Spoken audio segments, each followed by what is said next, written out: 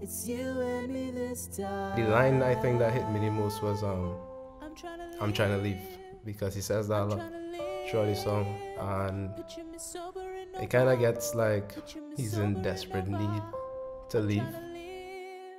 I wrote this line once and it goes I don't drink Sprite anymore, I don't like it anymore, I don't listen to Drake anymore, I don't ache anymore.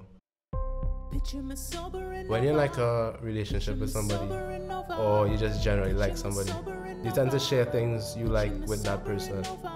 Say you go to a specific place with somebody that you love. Every time you go to that place, then you might remember that moment. It's good when y'all are together, but at the point where y'all break up, the memories probably aren't as pleasant, because either it's bad memories in the sense that you're trying to get rid of them, or it's good memories in the sense that like maybe you're longing for it to happen again. Break, build, pack, roll. I don't know, it's just me, but like I really like watching cigarettes burn. I'll just watch it burn and kind of get my mind off of whatever I was thinking about.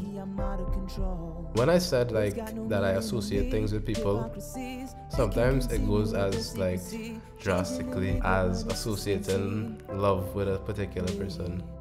So that if you ever like love again, it kind of reminds you of that person. But this is all on you. Smoking it 24/7. Like you want to love again, but then like you're scared that like it would just bring back all the bad, all the stuff that you're trying to leave behind. What I hear when Dillon says I'm trying to leave is not like you're trying to leave a specific place, but you're trying to leave that person and all the memories that you had with that person behind.